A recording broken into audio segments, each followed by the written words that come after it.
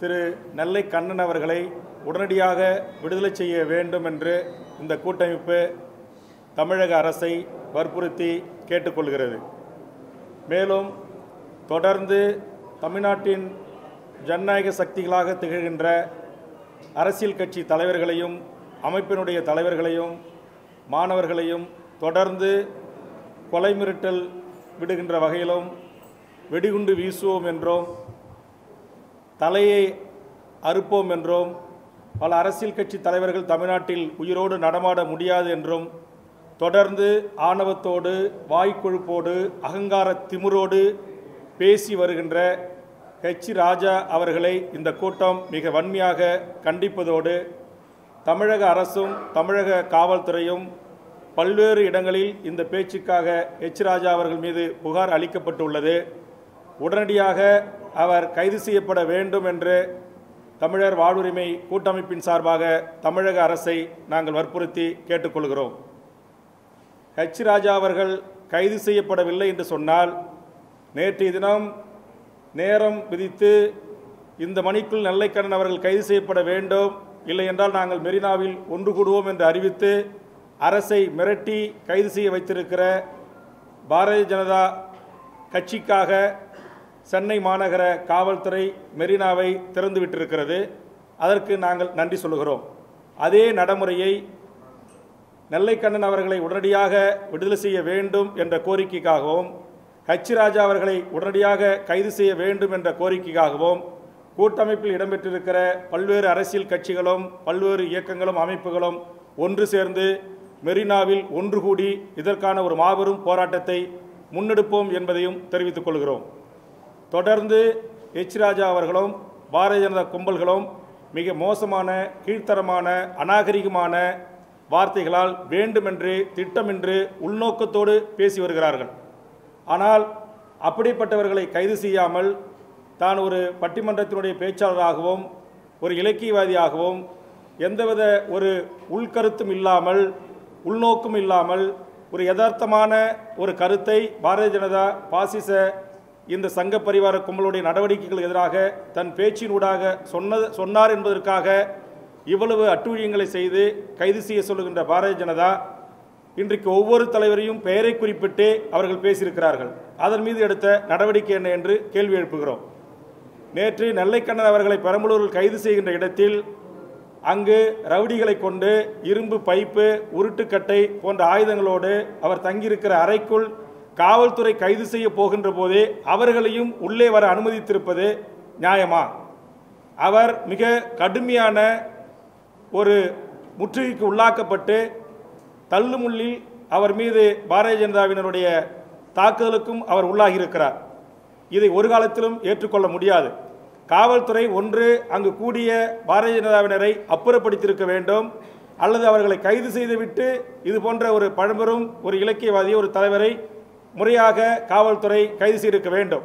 ஆனால் அதை செய்யாமல் பாரதிய ஜனதாவுடைய RSSனுடைய குண்டர் படைகளையோடு சேர்ந்து கைது செய்து அவரை அவமானப்படுத்தி அவரை மன உளைச்சலுக்கு ஆளாக்கி பொது வாழ்க்கையில் இருக்கின்ற ஒருவருக்கு மிகப்பெரிய ஒரு இலக்கை தேடி தந்திருக்கிறது தமிழக அரசும் தமிழக காவல்துறையும்.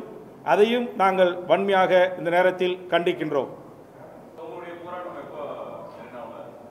அதான் நாங்கள் சொல்லிட்டோமே, உடனடியாக நெல்லை கண்ணன் அவர்களை விடுதலை செய்யணும், h.ராஜா அவர்களை கைது செய்யணும். அவங்க எப்படி 24 மணி நேரத்தில் கெடு விதித்து அரசுக்கு ஒரு அழுத்தத்தை கொடுக்குறாங்க. நாங்கள் ஜனநாயக ரீதியாக நாங்கள் ஒரு வேண்டுகோளை வைக்கிறோம். நேற்றுக்கு ட்வீட் பண்ணுறாரு h.ராஜா டன் அப்படின்றாரு. அதனால் எங்களை பொறுத்தவரையில் நாங்கள் இப்போ கூட்டமைப்பு கூடி நாங்கள் ஆலோசித்து அரசுக்கு வேண்டுகோள் வச்சுருக்கிறோம். h.ராஜா வைகோ அவர்களை பார்த்து உயிரோடு நடமாட முடியாதுன்னு சொல்லியிருக்கிறார். பள்ளி மாணவர்கள் கல்கலை வீசினால் நாங்கள் குண்டு வீசுவோம் என்று சொல்லியிருக்கிறார். விடுதலை சிறுத்தைகளின் தலைவரான திருமாவளவன் அவர்களை மிக அநாகரிகமான வார்த்தையில் பிஜேபியை சேர்ந்த என் வாயால் பெயரை கூட சொல்வதற்கு லாய்க்கற்ற தகுதியற்றவர்கள் கொலை மிரட்டல் விட்டு பேசியிருக்கிறார்கள். தொடர்ந்து h.ராஜா அவர்கள் ஆணவத்தோடு திமிரோடு அகம்பாவத்தோடு வாய்க்கொழுப்படுத்தி பேசி வருகிறார். ஆனால் அதேபோன்று குருமூர்த்தி என்பவர் இந்த நாட்டுடைய முதலமைச்சரை பார்த்து துணை முதலமைச்சரை பார்த்து ஆண்மையற்றவர்கள் என்று பேசியிருக்கிறார்.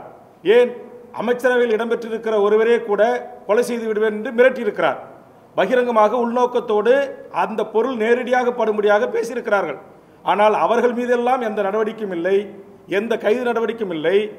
ஆனால் வயதில் மூத்தவர், ஒரு உடல்நிலை பாதிக்கப்பட்டிருக்கக்கூடிய ஒருவரை இப்படி அநாகரிகமாக காவல்துறை குன்றலோடு சேர்ந்து கைது செய்கிற முயற்சியில் அவரை அவமானப்படுத்துவதும் அவருடைய சுயமரியாதைக்கு பங்கம் விளைவிப்பதும் ஏற்புடைய செயல் அல்ல. அதனால் தான் கூட்டமைப்பு நாங்கள் சொல்லுகிறோம், தமிழக அரசும் காவல்துறையும் மெரினாவை நேற்றைய தினம் பாஜகவுடைய போராட்டத்திற்கு திறந்து விட்டது போல் எங்களுக்கும் திறந்து விட்டிருக்கிறீர்கள். அதற்காக நன்றி சொல்லுகிறோம். ஒரு 300 பேர் அங்கே பாஜகக்காரங்க ஒன்று கூட அனுமதிச்சிருக்காங்க. இதே இங்கே இருக்கிற எந்த அரசியல் கட்சியாவது அமைப்பாவது 10 பேர் போய் நாங்கள் ஒன்றா நின்னா குண்டு கட்ட தூக்கி நாய் வண்டியில் வீசுகிற மாதிரி எங்களை வீசுறீங்க. அப்போ பாரதிய ஜனதாவுக்கு ஒரு நீதி, ஏனைய அரசியல் கட்சிகளுக்கும் ஜனநாயக சக்திகளுக்கும் ஒரு நீதியா? ஆக எங்களுடைய கோரிக்கை உடனடியாக அவர்கள் விடுதலை செய்ய வேண்டும்.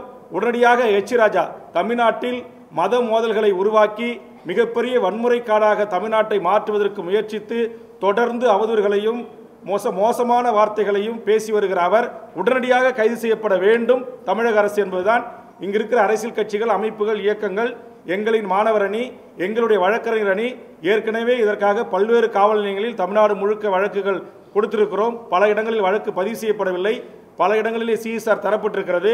இந்த நிகழ்வுக்காகவும் நாங்கள் புகார்களை கொடுப்போம். உடனடியாக உரிய நடவடிக்கைகளை தமிழக அரசு எடுக்க வேண்டும், காவல்துறை எடுக்க வேண்டும்.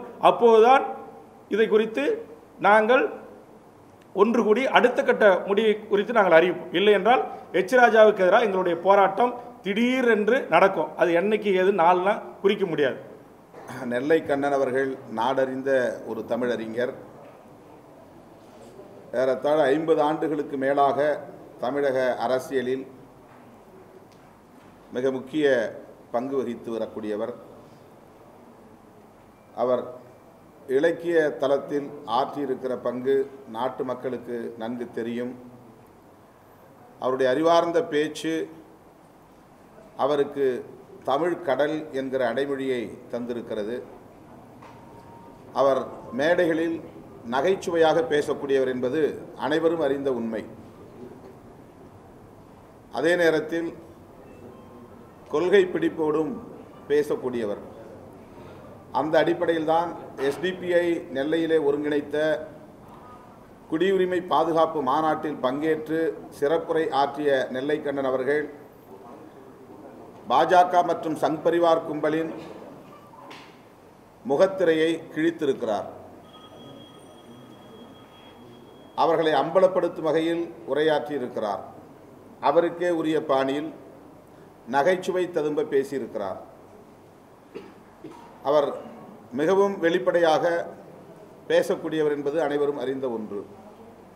அதே மேடையில் மதிப்புக்குரிய வேல்முருகன் அவர்களின் சாதியை சுட்டிக்காட்டியும் பேசினார்.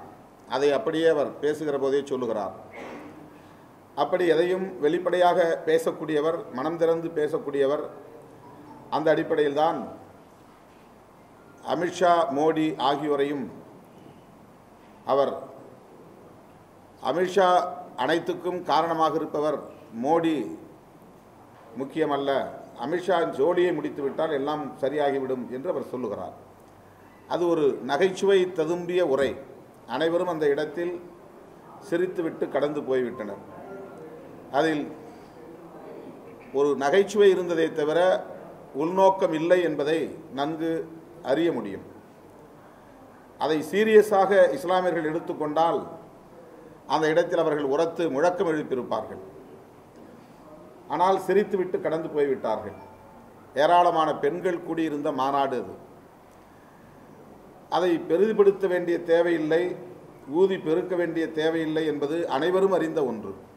ஆனால் இன்றைக்கு சங் பரிவார் அமைப்பை சார்ந்தவர்கள் கெடு விதித்து யாருக்கும் அனுமதி தராத மெரினா கடற்கரையில் காந்தி சிலை அருகே கூடி போராட்டத்தை நடத்தியிருக்கிறார்கள் என்றால் தமிழக அரசின் அணுகுமுறைதான் இங்கே அதிர்ச்சி அளிக்கக்கூடியதாக இருக்கிறது.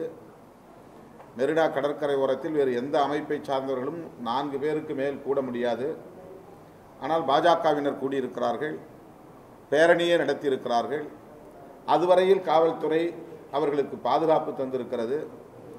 அவர்கள் கெடுவிதித்த நேரத்திற்குள்ளாக திரு நெல்லை கண்ணன் அவர்களை கைது செய்திருக்கிறது. நெல்லை கண்ணன் அவர்களுக்கு ஒரு நீதி, h.ராஜாவுக்கு ஒரு நீதியா என்று கேட்பதற்குத்தான் தமிழக வாழ்வுரிமை கூட்டமைப்பை சார்ந்த தலைவர்கள் நாங்கள் இங்கே வருகை தந்திருக்கிறோம். அவர் பேசியது குற்றமா இல்லையா என்பதை புலனாய்வு முடிவு செய்யட்டும், அல்லது நீதிமன்றம் விசாரிக்கட்டும், அவர் மீது நடவடிக்கை எடுக்கட்டும். ஆனால் தமிழக அரசும் தமிழக காவல்துறையும் மிக வெளிப்படையாக ஓரவஞ்சனையாக செயல்படுவது ஏன்? பாரதிய ஜனதா அரசுக்கு அஞ்சுகிறதா? பாரதிய ஜனதா உள்ளிட்ட சங் பரிவார் கும்பலுக்கு அஞ்சுகிறதா தமிழக அரசு? சுதந்திரமின்றி இப்படி பாஜகவுக்கு பணிவிடை செய்யக்கூடிய ஒரு அரசாக இந்த அரசு இருக்கிறது என்பதை எண்ணி வேதனைப்படுகிறோம்.